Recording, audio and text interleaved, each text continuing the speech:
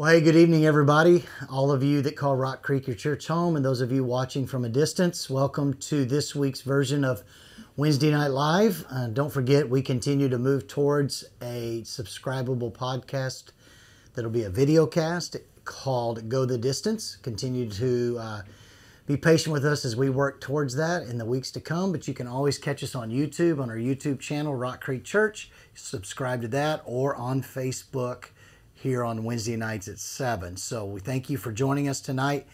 I'm going to get back this week into teaching. The last few weeks I've done some interviews with some friends of mine and those in ministry, and obviously talking about the culture and the climate of the culture today and some things that have been going on around us. Last week, you guys remember, I interviewed my best friend Josh Barrett, who was our camp speaker for our student camp this past week. We had an amazing camp.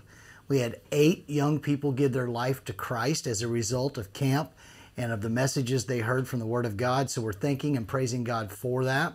And for those of you that have been praying for my friend Josh, thank you for doing that. He is home. He has officially left Texas and doing well.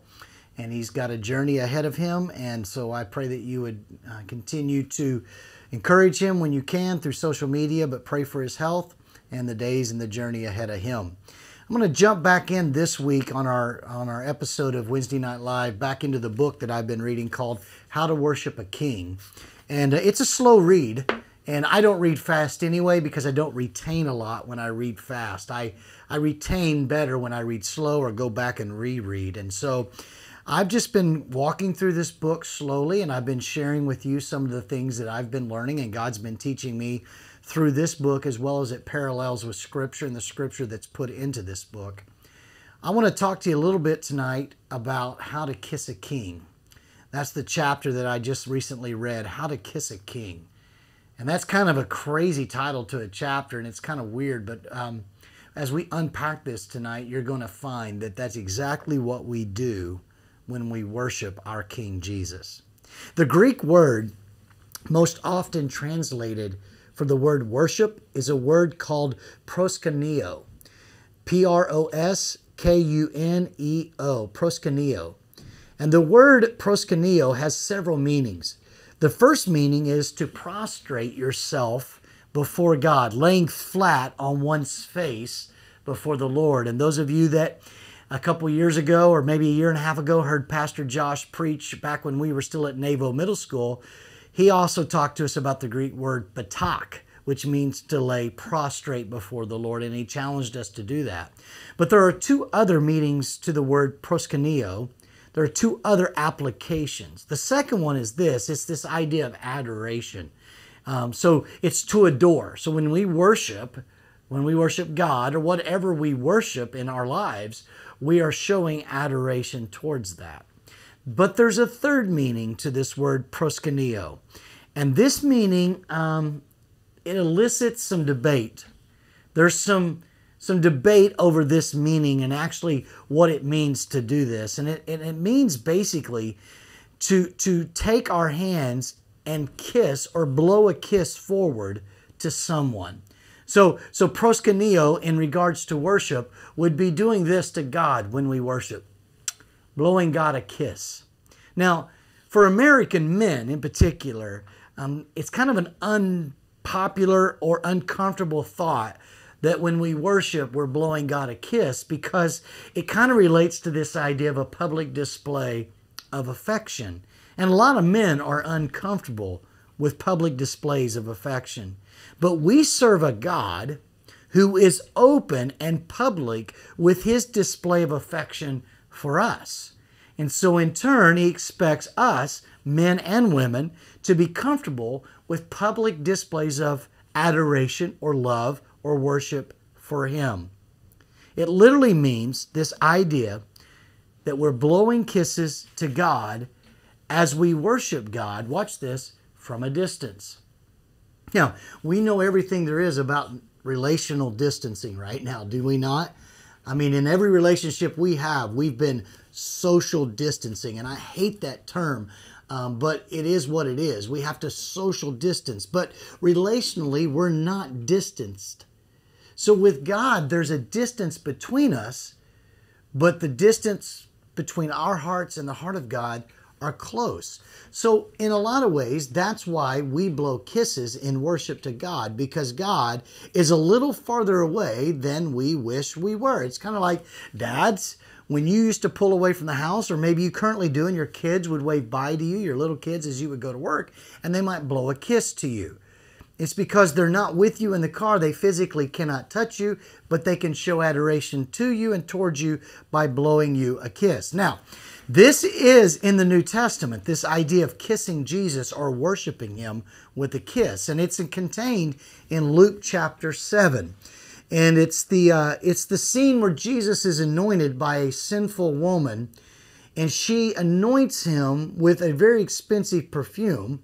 But she also does something very unique in her moment of worshiping Jesus. Verse 36 of Luke 7 says, "When one of the Pharisees invited Jesus to have dinner with him, he went to the Pharisee's house and reclined at the table. A woman in the town who lived a sinful life learned that Jesus was eating at the Pharisee's house. So she came there with an alabaster jar of perfume. Now, as she stood behind him at his feet weeping, she began to wet his feet with her tears." That's a lot of tears. Tears that are falling from her eyes, her face, and landing on the feet of Jesus. It says, "Then she wiped them, these tears, with her hair, and kissed them, his feet, and poured perfume on them. When the Pharisee who had invited him saw this, he said to himself, if this man were a prophet, he would know who is touching him and what kind of woman she is, that she is a sinner." Now drop down to verse 44. "Then he turned to the woman and said to Simon," he being Jesus, "Do you see this woman?" He's speaking with Simon. "I came into your house. You did not give me any water for my feet, but she wet my feet with her tears and wiped them with her hair. You did not give me a kiss, but this woman from the time I entered has not stopped kissing my feet. You did not put oil on my head, but she has poured perfume on my feet. Therefore, I tell you, her many sins have been forgiven, as her great love has shown. But whoever has been forgiven little loves little." What is the point here? What is the moment? This lady, full of sin, living in a sinful life, comes into the presence of Jesus and worships him. She wets his feet with her tears. She wipes them with her hair. She constantly is kissing his feet, and she pours the perfume in her alabaster box on his feet.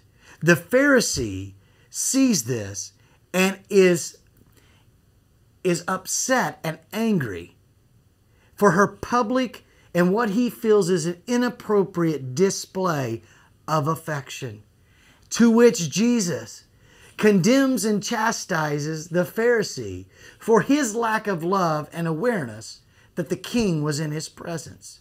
Jesus recognizes the woman's behavior, including the kisses on his feet, as an expression of love. And just like a kiss, worship is an expression of intimate love for God.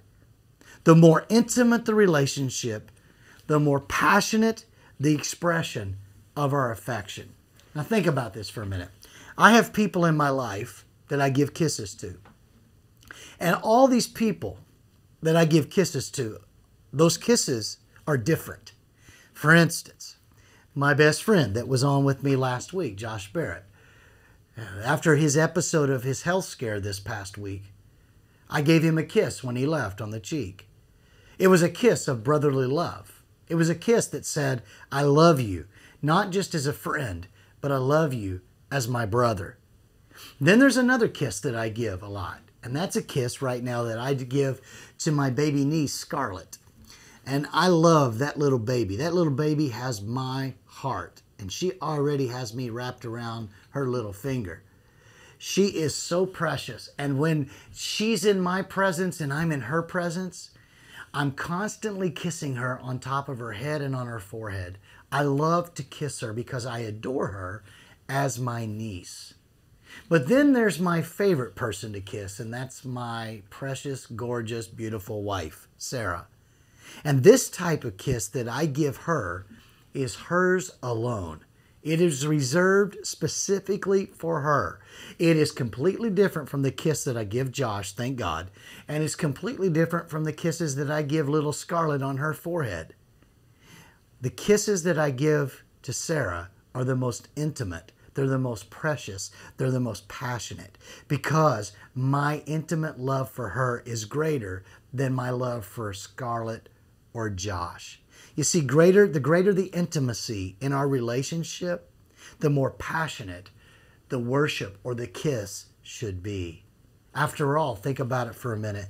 We're worshiping a king who defined his passion for us, his desire for intimacy with us in a relationship by stretching his arms wide on a cross. As a matter of fact, the whole crucifixion of Jesus is called the Passion of the Christ. You see, we do not have a reserved, stoic God that's somewhere far, far away in this universe, some cosmic crud that cares nothing for us. That's not our God. We have an extravagant, passionate, loving God that is demonstrating his love for us on a cross. It's extravagant, it's passionate, it's intimate, it's demonstrative. We've been trained by our God, our King, how to worship God, how he expects us to intimately love him. But at the same time, we've been trained by a world that is fallen, that is emotionally crippled as a culture. And it's time that we move away from culture's teaching and culture's emotional training of us in how to worship the God that loves us so much. And the only way that we can learn how to love a God with extravagant love the way he loved us is to sit at the feet of Jesus. My wife and I, we have a public and we have a private kiss. There's a difference between the public kiss and the private kiss. And worship is the same. My most deepest affectionate moments with God are in my personal quiet time. Sunday morning, the public display of that worship and that love is just icing on the cake from the intimate love relationship that I've been with him all week long. Leaders, pastors, people in the church, we have to be careful how we judge other people's worship. So many times I've heard people judge others' worship by saying, that's inappropriate, that's too much, that's over the top. Listen, the Pharisees said the same thing about the woman in Luke 7, that her behavior was inappropriate. He judged her behavior thinking it was too far outside the box, that she had crossed a line. And Jesus said, listen, it's not inappropriate what she has done. What she has done has been an act of worship showing great love for me. And listen to me, how much more inappropriate can you get than a king hanging naked and bleeding on a cross? Yet love calls for such a measure. So be careful. Let's be careful of what we approve of, and let's be careful of what we condemn. Because true worship is always a demonstration of love for God. When it is motivated by anything else, by pride, by religion, or whatever, it is self-worship and it is idolatry. Listen, I have enough to worry about at my house. I have enough to worry about in the house of my life than to be worried about everybody else's worship. But I encourage you to worship God intimately, in private and in public. And don't worry about what anybody else around you is saying or doing, because he is your king and he is my king and he deserves our worship. He's a father who loves us, and in turn, he's a father who we love. because he's a good, good father. And I think about the love of a father, and I think about how far that fatherly love goes. And I was thinking about a lot of our young guys in our church, our young fathers. You see, when I was raising Haley back in the mid 90s and early 2000s, they didn't have these daddy-daughter dance things. We just didn't do those things. They weren't a part of culture. That is something that has recently become very popular. But I know like our staff guys and a lot of guys in our church that have gone to daddy-daughter dances with their daughters. And most of those guys, they don't know how to dance. They're awkward on the dance floor. And it's like, I really don't want to go to this, but you go to it. Not because it's something you want to go to. You go to it because you love your daughter and you're willing to sacrifice and be extravagant in your love towards her as a father. Think about this for a minute in relation to that illustration. Jesus doesn't come to church because he loves church. Jesus comes to church because you're there and he loves you. Jesus doesn't show up in your prayer closet because he loves prayer. He shows up because he loves you. And he loves it when you pray. Jesus didn't go to the cross because Jesus loves the cross. Jesus went to the cross because he loves you. And he was winning your love by hanging on the cross.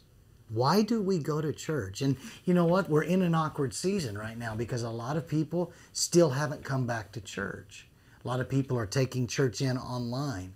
And one of the reasons why I so desired to get our building back open and get back together as a congregation is because I love going to church, because I love being in the presence of not only each other, but in the presence of God. And I love the worship music, and I love the message, and I love everything that comes with it. But I don't go because I love all of those things. I go because I love Jesus. And those are all those things are a result of my love for Jesus. Why do you pray? Why do you study God's Word? You see, studying God's Word changes. Your whole perspective of reading the Bible changes when you read it from this perspective of, I'm not reading the Bible just to read the Bible or get some brownie points with God. I'm reading the Bible because I love my Savior and I want to know more about my God. How valuable is it, parents? How valuable is it that our children receive hugs and kisses from us? It's not enough for a child to be told, you know I love you because I provide for you. Or does that unwillingness to show affection leave a hole in a child's heart later on in their life when they become adults? Think about what woman would want to be married to a man who never demonstrated his love for her, who never held her hand or spoke to her kindly, who never remembered her birthday or your wedding anniversary. What woman would be intimately in love with a man who never initiates a touch or a kiss or a cuddle? Would any rational woman choose a man like that from the very beginning of a relationship? How many men would choose a woman to be married to spend his life with that's embarrassed to be seen with him or repulsed by the thought of his touch and no desire for him? How many would marry a cold fish, a passionless, loveless, disinterested woman? Does any man want to marry a bride like that? I don't think so. And I have news for you, neither does Jesus. The church is called the bride of Christ. And Christ did not die for a lifeless, passionless, loveless, disinterested bride, because he put his passion on display to win the heart of his bride. We in turn must put our passion on the altar of worship for him. As the saying goes, words are cheap. All love worth receiving is love worth demonstrating. Let me say that again. All love worth receiving is love worth demonstrating. And God thought so. So he demonstrated his love for us on a cross. God didn't tell us he loved us. He showed us he loved us.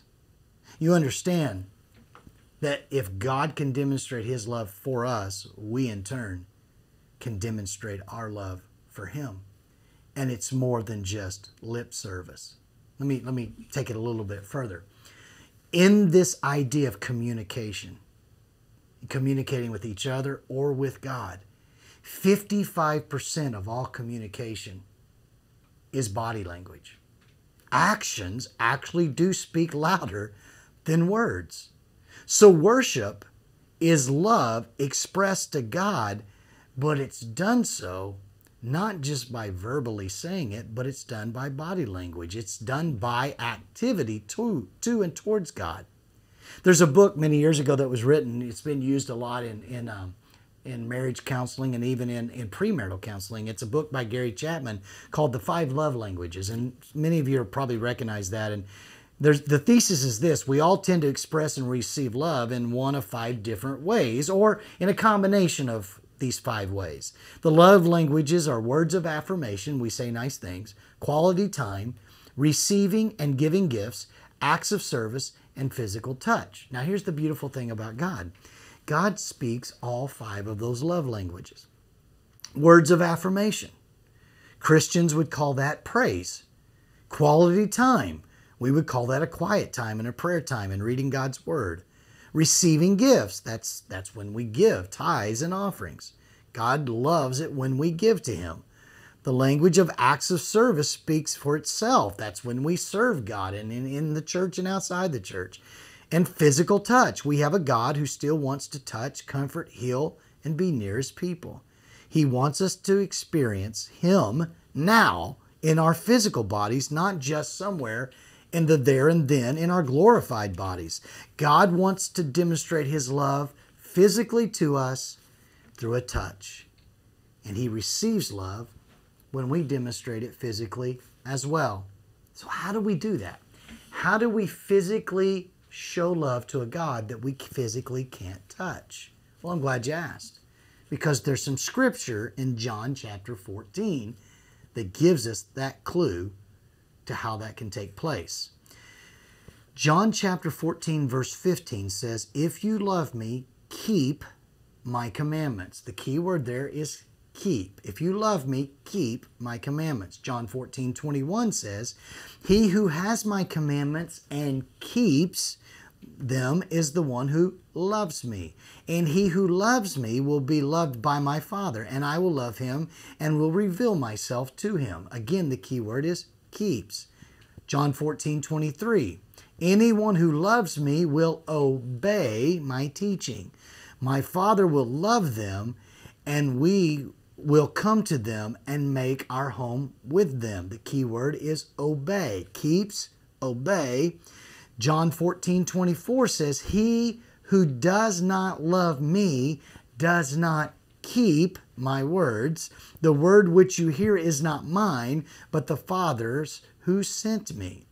Worship is love expressed God's way, and God's love language are all 5 of those love languages, but they're all wrapped up and encapsulated in one word: obedience. Everything else that we do for God, if it is not founded and it is not grounded in obedience, it is vanity in its futility.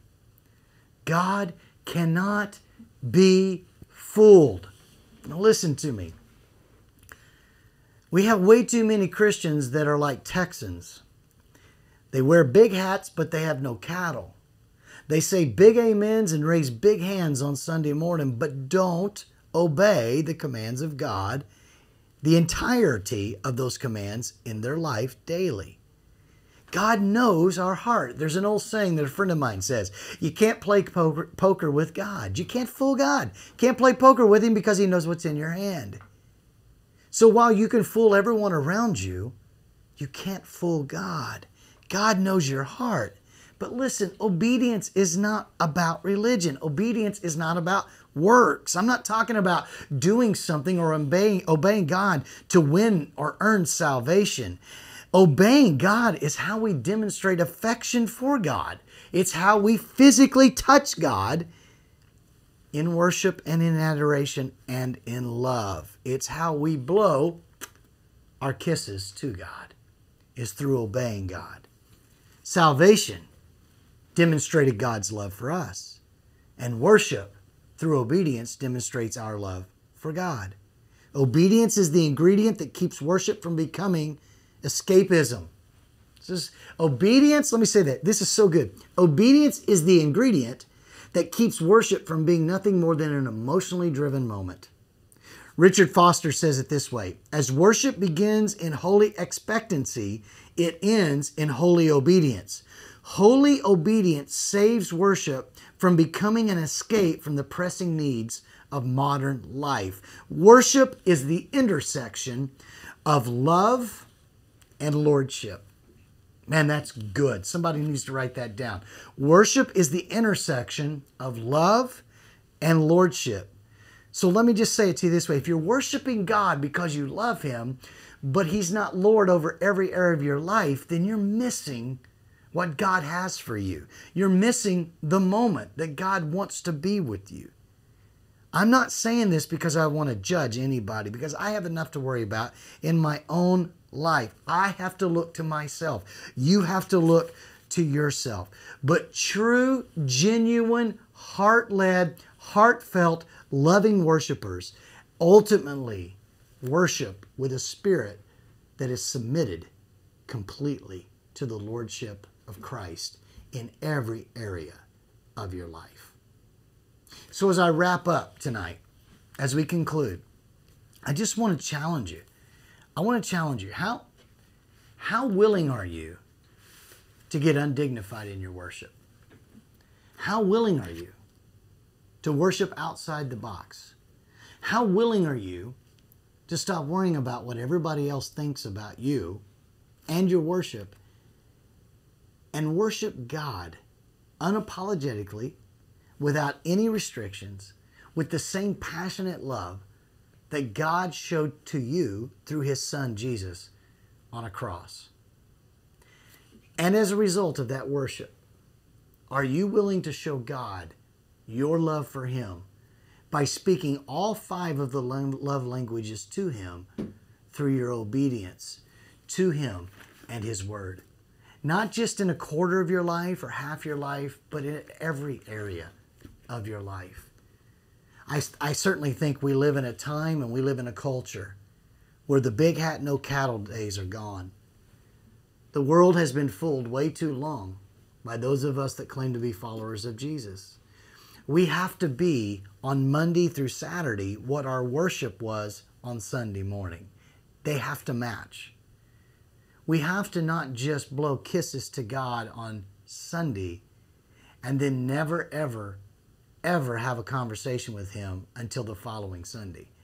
God wants so much more for you. God wants so much more for me. But it's not just that He wants it, He deserves it.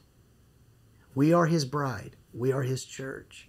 And in relation to a father and a daughter, or a father and a son, or even a marital relationship with the bride of Christ being us and Him being the bridegroom, what kind of relationship would those be physically and spiritually if there was never any expression of love? If there was never ever a physical touch? If it was just, I told you I loved you when you were born, I told you I loved you when I married you, and if I ever stop, I'll tell you. What kind of relationship would that be? Our God loved us so passionately.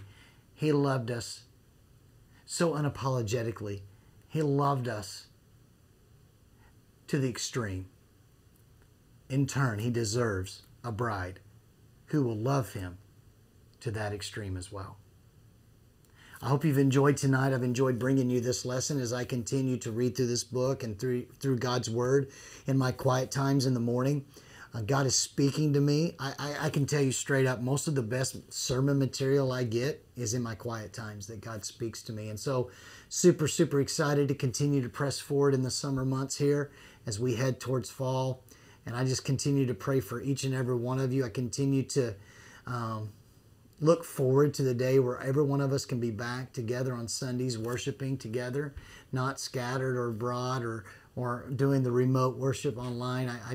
I know all of you look forward to being back together. So let's pray. Let's pray together as we end tonight. Let's pray that God would heal our land, that God would rid us of this COVID-19 issue, that we could get back to being together.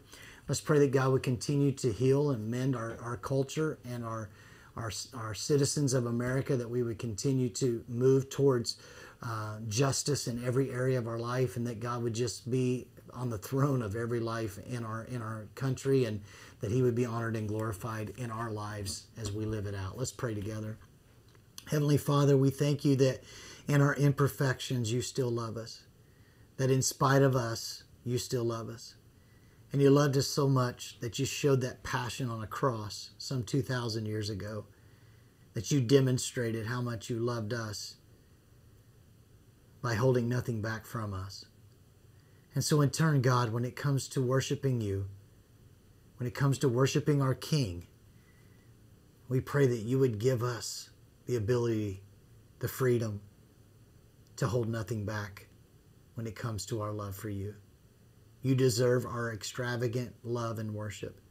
You deserve the kisses being blown to you every day from a distance from your children, from your bride. Lord, we don't want to just have a moment where we receive an eternal destiny in heaven and never have a daily relationship with you. So today we stop and we adore you. We bow before you and we blow you a kiss. We say we love you, God. We worship you. Thank you. Lord, we pray that you would heal our land. We pray that we would get healthy in this country, that this country be rid, this world would be rid of the COVID-19 virus, that we could get back to being together, all of us, in your house, worshiping you soon. Lord, we pray for social justice, and we pray for justice for those who have broken laws. And Lord, we pray that you would be with the divide in our country, politically, racially.